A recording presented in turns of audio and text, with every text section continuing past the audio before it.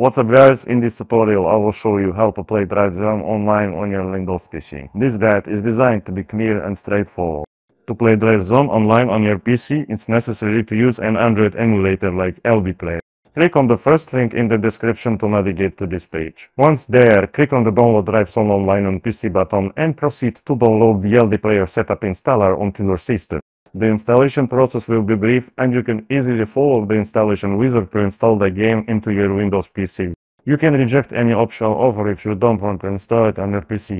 Upon completing the installation, LB Player will automatically launch. Then, access your Play Store and verify that you are logged in with your Google account.